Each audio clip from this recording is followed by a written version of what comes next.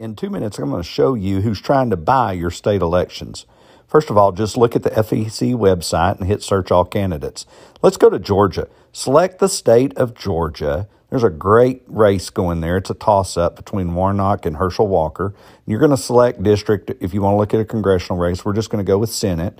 You can also see who's raising the money and how much they're spending. I'm going to show you that in more detail. Just hit search, scroll down until you find the Senate election, November 8th, 2022, Georgia, Senate.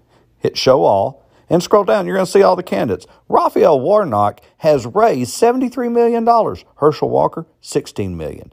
There's something crazy there. Does he just have that many friends? What is going on? Okay, so from there, the question really becomes, where is that money coming from? So we got to talk about that for a minute. Let's click on Raphael Warnock right there.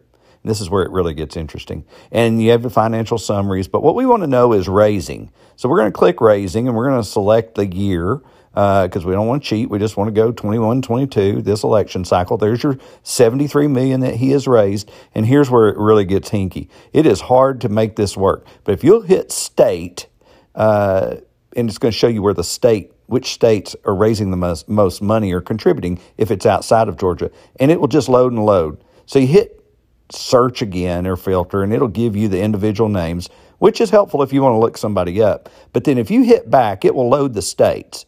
And $7.5 million came out of California to Warnock, 4.2 from Georgia, 4.1 from New York, Massachusetts, Washington, Texas. You just go right down the line. 4 million of the 73 million actually came out of Georgia. If you're more a visual learner, here it is on a map. Look at California.